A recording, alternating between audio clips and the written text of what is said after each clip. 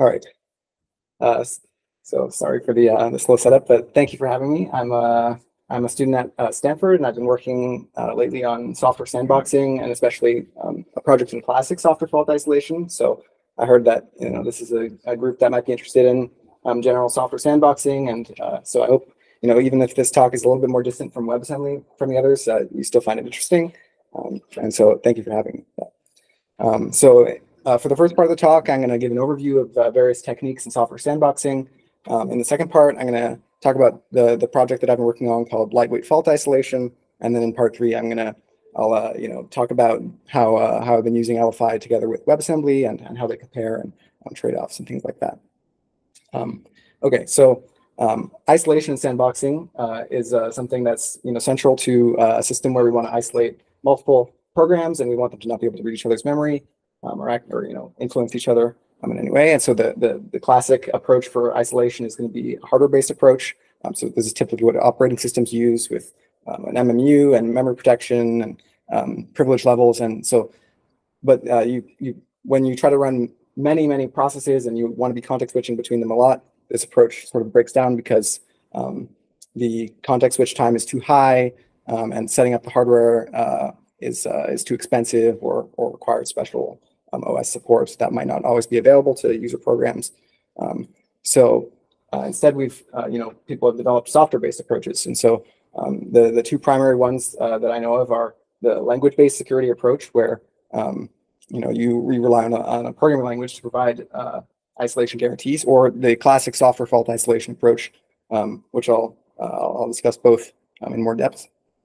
And so in this area, we have challenges with overhead and trusted software, and you can really make a large list of things you want in your software sandbox. So you want efficiency, security, but maybe you also want it to be easy to design, to design and implement it, or you want to have many processes or in one address space. You want it to be flexible in terms of how large the sandbox how much memory can be allocated to each sandbox, or what kind of source languages can be mapped these sandboxes. And then also maybe you want some sort of concept of a self-contained program that can be run in the sandbox, or targeting multiple architectures.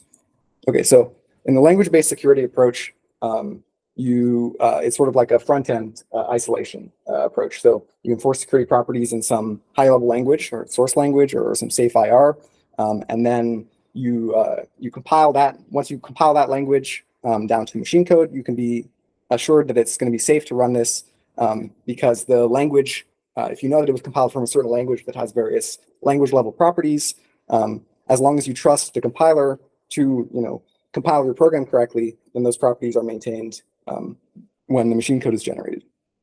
So this is great for portability and for being able to enforce lots of powerful types of safety properties.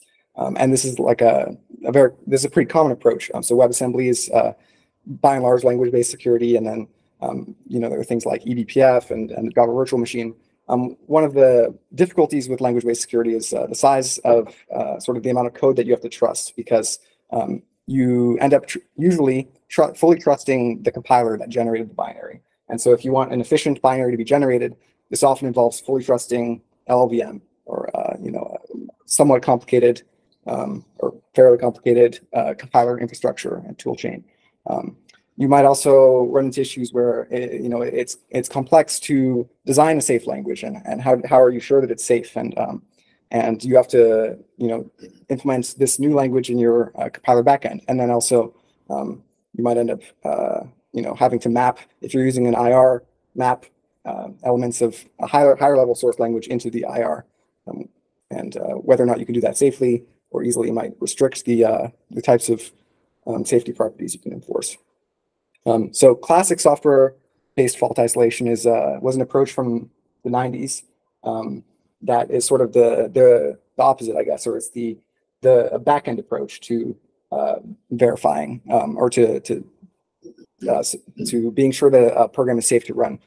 So instead of verifying or in the source language that whatever your program does is isolated, instead we take the machine code and just verify that it's safe to run and verify various properties about it by directly reading the machine code. And so generally what this means is that like before every load and store or any operation in the machine code that could access memory outside of the sandbox or somehow escape some security properties, you check that those are not, that there's going to be some, that the code itself has bounds checks or guards within it. And so this comes with two components. So first you have an untrusted compiler that generates binaries, and then you have a verifier that checks these binaries to make sure that the memory operations that these binaries perform are not accessing anything outside the sandbox. And so this means that the verifier is the only trusted component, and it can often be written in fewer lines of code than a full compiler toolchain or something like that. And then in particular, I'm going to the project I've been working on is focused especially on providing low overhead while supporting many tenants, and providing a way to do it that's simple to implement and doesn't require maintenance of a large compiler infrastructure. So some like NaCl is an example of a previous sandboxing approach that used the classic SFI approach to sandboxing, although it did not focus on, I guess, having thousands of tenants in one address space, for example. Okay, so I have a little timeline of software sandboxing. And so I think the key things for me that have changed recently are, one, that position-independent code is much more common, and compilers have much better support for position-independent code nowadays. And then two, the ARM architecture is starting to see more broad adoption. So Apple has now moved all their products to the ARM computers, and I'm presenting these slides from an ARM computer. And then ARM is also now becoming more widespread in cloud providers. And this is important because the ARM architecture is especially amenable to efficient SFI, which I'm going to now give details on. So LFI is an SFI system which supports tens of thousands of sandboxes in an address space, has very low overhead, and is simple to implement. So it doesn't require modifying an existing compiler to get these benefits and to implement the sandbox. But it only targets ARM64, so this is not a portable approach. Okay, so first I'll give a short overview of the ARM 64-bit architecture. So the key points for sandboxing especially are that, one, it's a fixed width encoding. So every instruction is 4 bytes. This means that you don't have to worry, like on x86, where you have a variable width encoding for instructions, you don't have to worry about the possibility that the program would jump into the middle of an instruction and therefore execute different instructions. So you can you can accurately disassemble the code because of this fixed width encoding. Another key thing is that it has a large register file. So you're given on an ARM computer 31 general purpose registers and a stack pointer. And then the last point is there's good support for accessing 32-bit subsets of registers. So if there's a register called X0, that's a 64-bit value. The W0 register is just the 32-bit subset of X0. And then, especially important, there's also an addressing mode, which we take advantage of to make this efficient sandbox. So the sandbox environment for LFI is each sandbox is given 4 gigabytes of virtual memory, and then there's 4 gigabyte guard pages between every sandbox. So you have some large address space. Each sandbox roughly will take 8 gigabytes, 4 gigabytes for the code and data, and 4 gigabytes for the guard. And the MMU is used to prevent things like dynamic code generation. And this also requires that the programs be position independent, because they could be loaded anywhere in the address space. So how many sandboxes can you fit? ARM has some weird details to it. The most common value will be this 32K number. So if you have a 48-bit address space, like 48-bit virtual addresses, you can fit 32,000 8-gigabyte sandboxes. ARM actually has 2 page tables. One of them is dedicated to the kernel. So if you are willing, or if you're able to control the kernel and use the kernel page table, you can double the size of the address space. And then there's also extensions for ARM that extend the page size up to larger values and therefore can increase the size of the virtual address space to allow you to fit more sandboxes. Although generally this feature does not seem to be widely available on lots of hardware. So generally not really possible to use. Okay, so how is the sandbox implemented? So there are some special registers that are reserved for the use of the sandbox. In particular, the sandbox base address, which is going to store the first address of the sandbox. And since every sandbox is aligned to 4 gigabytes, the bottom 32 bits of this register will be all zeros. And then we also have some special registers that have various invariants. So x18, for example, is one invariant that we're going to enforce is that it always contains an address within the sandbox. And so that means that it's safe to do a load of the address stored in x18, no matter what. It's always safe to load from x18 because x18 is always guaranteed to contain an address within the sandbox. Okay, and it's always safe to branch to x18, et cetera. And we also have various other registers similarly that have similar invariants. So how can you modify x18 if it always has to contain a valid sandbox address? You can't just move into it from some random register because this register might contain anything. So what you do is what we really want to do is take the bottom 32 bits of x0 and combine them with the top 32 bits of x21. So what this does is effectively, if you combine these two 32-bit values, the resulting address is going to be within the 4 gigabyte sandbox because the top 32 bits are sort of the base of the sandbox, like the base address of the sandbox, plus whatever offset within that sandbox, whatever 32-bit offset within the 4 gigabyte sandbox, this x0 address referred to before. So this ARM instruction adds, it performs a truncation of x0 down to 32 bits, 0 extends it, and then adds it with x21. And so this single instruction basically takes any value in the x0 register, so any pointer could be outside the sandbox, could be anything, and forces it with a sort of wrapping behavior, forces it back into the sandbox. So we can use this to implement safe loads or safe indirect branches. So first, if originally you were just going to, like in unsandboxed code, you would branch to the contents of a register. Now you first safely convert that register into a valid sandbox address, and then store it in x18 and branch that. And you can do similar things for loads, and whenever you modify the return address, things like this. And so the important thing about these reserved registers is that skipping the guards is legal, right? If you just jump directly to this instruction and you skip over the guard, since x18 is always guaranteed to contain a valid address, this is still a safe instruction to execute. Yeah, I should note also, so these invariants are going to be verified by the verifier. Okay, so I've shown simple addressing modes. ARM actually has a bunch of addressing modes. And so some of them are safe due to guard pages. Some of them have to be rewritten, like these complicated register addressing modes, which add two registers together to form the final address.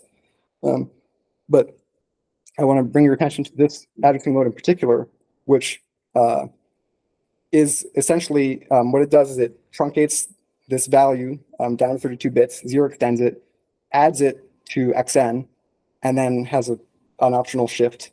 And then that is the address used to perform the load or store.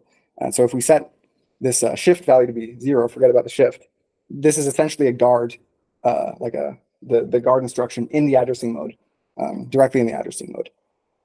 So that means we can actually rewrite loads to use this addressing mode guard directly, and this is a safe instruction to execute no matter what address was originally in xn. This is now safe to execute and will not be able to load outside the sandbox. And this conversion actually has 0 additional cycles of overhead. So we can use this to rewrite all the addressing modes and decrease the number of cycles of overhead. Because previously we needed an extending add each time, which was 2 cycles. Now we can use the guarded addressing mode with a non-extending add, which is only one cycle for some of the more complicated addressing modes. So this decreases the amount of overhead substantially, especially since basic loads and basic loads essentially are the most common form of load, and the basic addressing mode is the most common one. So another optimization that you can do is a form of hoisting. So in this original unsandboxed code, all these x1 is accessed several times, and each time naively would need a guard for it. What you can do instead is use additional reserved registers to just perform the guard once and then hoist that guard above, and then each of these registers are safe to access, and you don't need a guard per load when you're accessing the same register over and over again. Also, so another optimization is for the stack pointer. We have the same sort of assumption or invariant that we have for x18 with the stack pointer. It always needs to contain a valid address, so that way we're not needing to guard stack accesses. This means that whenever you modify the stack pointer, you need some sort of instruction sequence to push the stack pointer back into the range of the sandbox, and you can't use the extending add because the extending add is not encodable with the stack pointer directly, so it takes 2 instructions. However, there are some optimizations you can make. So for example, if you load from the stack pointer within the same basic block as the modification to the stack pointer, you can be guaranteed that it'll either be valid or it'll have moved into a guard page, and therefore will trap. Okay, so one other thing I want to do with Sandbox is make a runtime call. So you want to call out to the runtime, and you want to do so safely. And one approach would be to reserve yet another register and just store the runtime entry point in that register, and then jump to the runtime entry point whenever you want to make a runtime call. But that's yet another reserved register. So another approach is to use the first page of the sandbox to store a table of function calls or function pointers that correspond to the runtime calls. And this address is actually already stored in x21, right? x21 stores the basic address of the sandbox. And x30 is a special register that is used only for valid branch targets. So you can rewrite something like a system call or a runtime call into this sequence that stores the return address on the stack, loads the function pointer from the runtime call table, indirect branches to it, and then restores the return address. And this doesn't need any trampolines. So again, we don't need alignment requirements, and we avoid reserving another register just for this purpose. Okay, so one of the problems I was running into was how can I implement this without modifying compiler toolchain, because I'm not really able to maintain the modifications necessary over time to have it be useful long term. So what I've done instead has been using a text processing pass. So it just operates directly on assembly files, .s files produced by the compiler, and the result is just a simple 2,000 line program which does parses the GNU assembly, inserts the additional guards, and then produces a new assembly file back, which can be then assembled by the compiler. And the GNU assembly has some intricacies that are sort of annoying, and luckily there's this LLVM-MC tool which normalizes .s files, so it will resolve like GNU macros. It will resolve expressions and things like that. So you don't have to worry about that. A full LLVM toolchain that uses LFI requires a bunch of libraries. So these all need to be compiled with the LFI compiler, or the wrapper around Clang or around GCC, which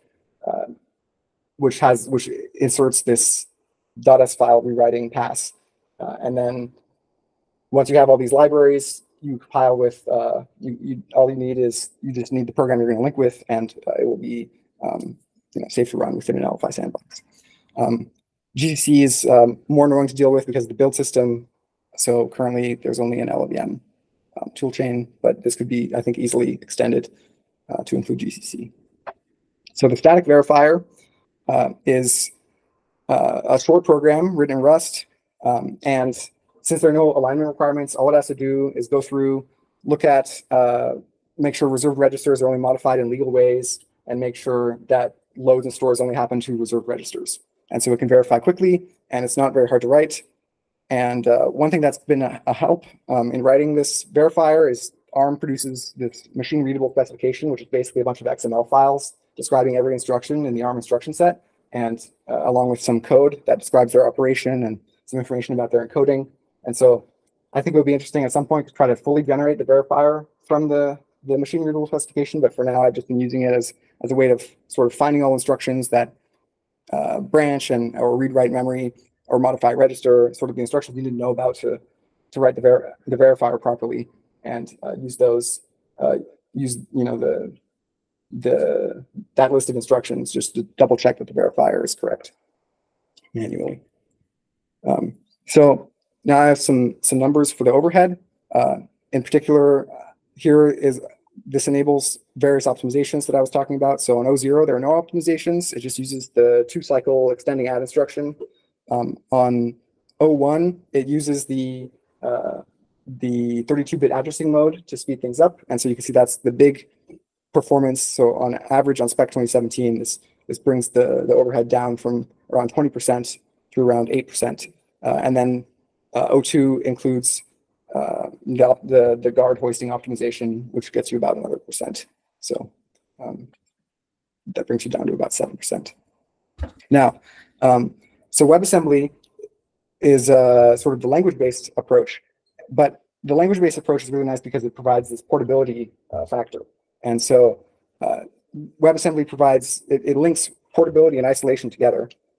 You have the nice sort of self-contained IR binary, and you can recompile it from many different architectures.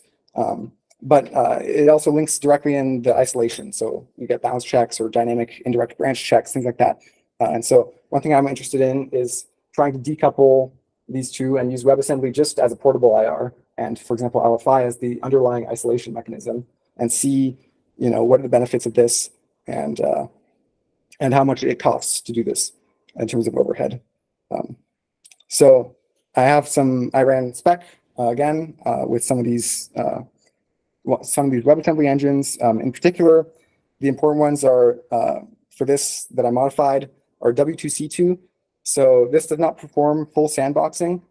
It has the dynamic indirect branch checks stripped out to try to increase performance, because I also have this W2C2 LFI version, which runs WebAssembly within an LFI sandbox. So now LFI guarantees the isolation component, and W2C2 just lets you run, arbitrary WebAssembly modules. Okay, so here are the measurements.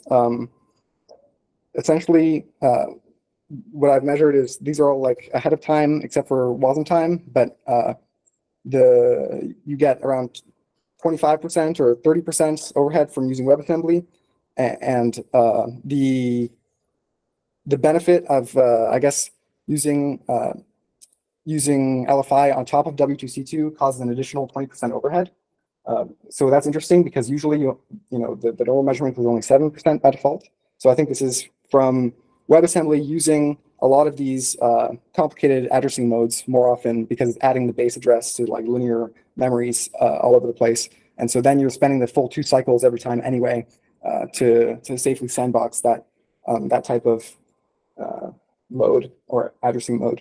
But you still get the benefit of when you run WebAssembly within an LFI container, you get the benefit of a smaller TCD and the ability to maybe safely precompile. So you can precompile your WebAssembly, and you can be you don't have to be concerned about the fact that that you have to be trusting the compiler, or somehow using like compiler hashes or signatures to be sure that that a trusted compiler generated it. And the indirect branch removal for W2C2, this is only really helpful on this benchmark in particular, which seems to be especially sort of problematic for indirect branches, but the others don't have this characteristic. I was also trying to optimize WebAssembly as much as possible to try to figure out where the overheads come from. So one thing is certainly the SIMD 128 proposal helps, especially for this benchmark in particular. And it's kind of interesting because in WebAssembly, you've got the first pass, which translates to the Wasm IR, and that's where the SIMD 128 proposal happens. But then you've got the backend pass, which translates from the IR to the machine code. And even without SIMD 128, that still can use auto vectorization. So it is interesting that that the vectorization on the front end, that is clearly doing some work that the subsequent backend compiler would not have otherwise been able to recover some information there. The other thing I tested was to reserve a register for the linear memory heap base, and so that also gave like about a 5% improvement in the overhead. But yeah, so that's the end of the talk. You can find the code online, and thank you for having me.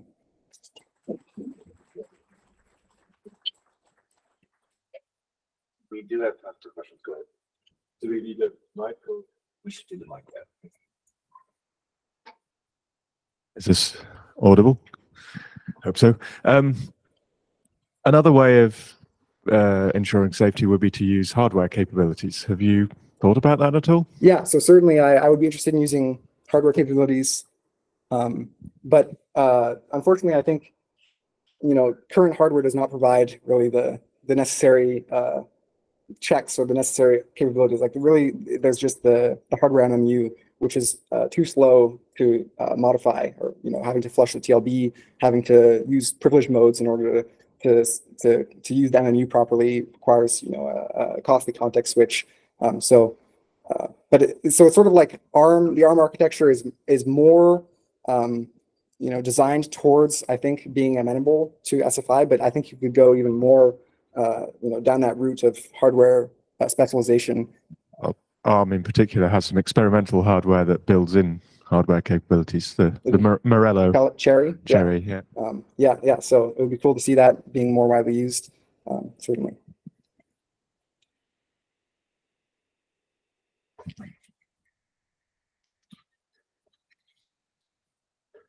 In the overhead comparisons, I'm curious, can you say a bit more about the configurations of the runtimes that you're comparing? In particular, are you using guard pages? Oh yeah, so I'm using guard pages. So all of these runtimes are not doing any bounds checks. Okay. Yeah, everything's getting a 4 GB in with guard pages. But if I understand correctly, one downside to this approach is that you always have to have 4 GB, and within that, so if you want to implement WebAssembly semantics that require you to trap on an out-of-bounds access in the linear memory heap, then you have to do that in with explicit bound checks. Yeah. So if you want, I guess if you have the 4 GB region, you can be sure in WebAssembly at least that you're not going to access outside of it. So you don't need to be trapping. But otherwise, yes, you need to. This is sort of ignoring that component, Okay. and you need to make sure that there's 4 GB of virtual memory available for each, or really 8 GB of virtual memory available for each module. Thanks. I briefly had it. Ostensibly, I should have them. Yeah, I think it's. There we go. No, it's. So you had a chart that I was trying to follow. How much of the perf loss was from bounds checking, and how much was from the dynamic branch? In this chart? Yeah. So none of these. So the reason I'm asking is because ARM has hardware that could help you with, like today, like your MacBook has hardware that could help you with CFI for the indirect branches, and it sounded like that was the bigger perf hit. So I think so LFI is, I guess bounds checking is kind of an overloaded term. In certain ways, the guarded addressing mode and the guard instruction is a bounds check, although it's not doing like a branch or anything. So like WebAssembly is not doing any bounds checks, but it's still having to add this base, which is essentially the same thing as the guard instruction. So in some ways that's a bounds check, and I think that's accounting for roughly like 7% overhead. The indirect branches, I think, are accounting for very little overhead in most of these benchmarks, but there's this MCF benchmark in particular where you can see like, these, for example, the blue here is Wasm-to-C, and then W2C2 is the only WebAssembly engine that's not doing the indirect browse check, and it gains a lot. But on the other benchmarks, it's not gaining very much from this. So I think the indirect branch, it depends a lot on the workload. Yeah, hopefully that answered your question.